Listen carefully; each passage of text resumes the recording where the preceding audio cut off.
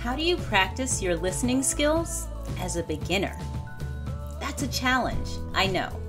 You want to watch TV shows, movies, and YouTube videos in English, but they're just too hard for you to understand right now. And that can be frustrating. You can't learn anything if you can't understand anything, right? Today, let's talk about some podcasts that will hopefully be just right for you. First, don't forget to like this video and leave a comment. Tell me what other challenges you've had as a beginner English student. If you have friends who are learning English, be a good friend. Share this video with them. And don't forget to subscribe to my channel and click on the bell. That way, you'll get an email when I post new videos.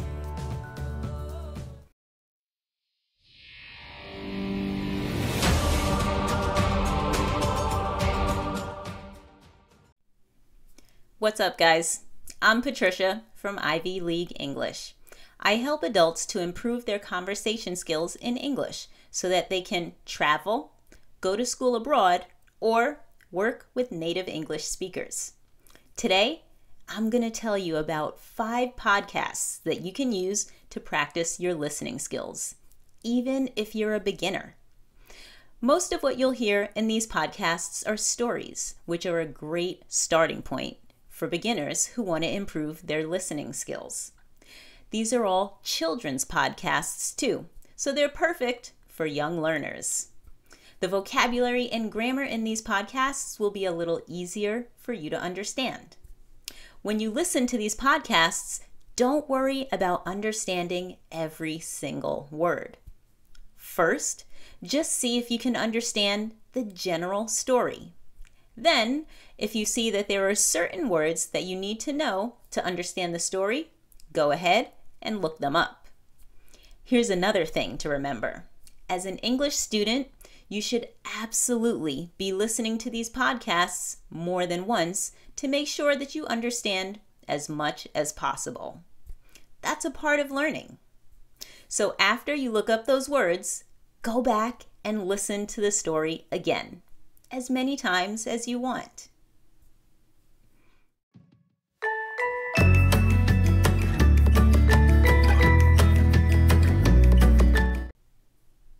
The first 2 podcasts are called Story Time, Children's Bedtime Stories for Kids, and Little Stories for Tiny People, Anytime and Bedtime Stories for Kids.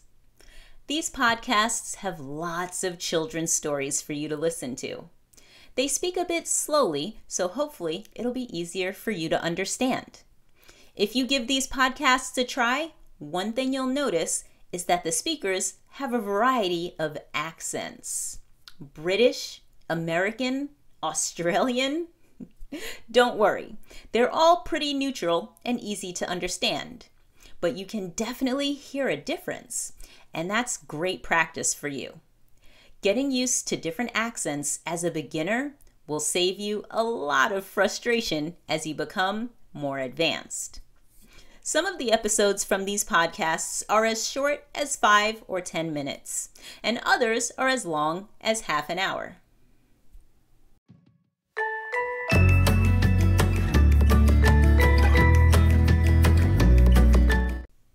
The third podcast is called Bedtime History, Inspirational Stories for Kids.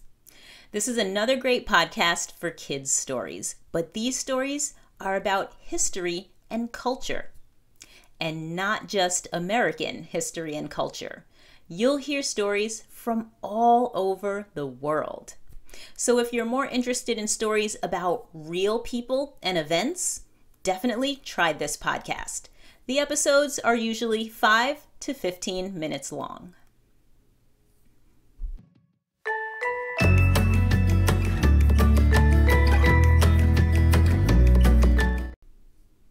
The fourth one is the Cramazingly Incredifun Sugar Crash Kids podcast.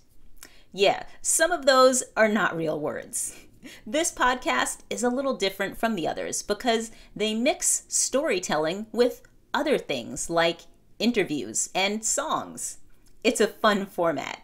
If you're ready for something a little more challenging than some of the other podcasts on this list, try this one out. The episodes are anywhere from 10 to 30 minutes long. I really hope you enjoy this one when you're ready for it.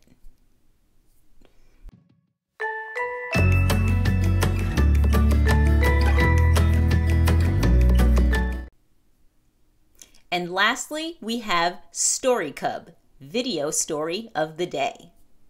There aren't a lot of episodes, but believe it or not, this is a video podcast. So if you're not ready to listen to stories without any pictures to help you understand, this might be the right podcast for you to start with. Each episode is a video. It's just like watching a video right here on YouTube. And the pictures can be really helpful for beginners. Each episode is 5 to 15 minutes long. And remember, they may be a little harder to download since they're videos. So here are a couple of tips for you about learning English from podcasts. First, a lot of podcasts have transcripts. The transcript is everything that's said in the podcast written down or typed in a document. You can usually find them on the podcast's website. If you have the transcript, my suggestion is that you listen first without the transcript and see how much you understand. Then listen again with the transcript to help you understand anything that you missed the first time. Second, remember that these podcasts are for kids, but they're still for native speakers, not students. If there are some things that you can't understand, that's okay. If you're looking for a podcast that is specifically for English students, then you should definitely stay tuned for the Ivy League English podcast. That's right. It's coming soon, guys. Until then, have fun with these podcasts.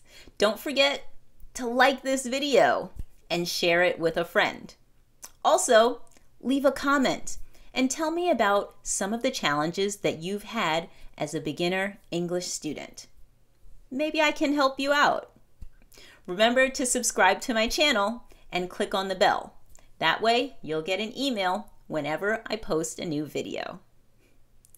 Have a great day, guys.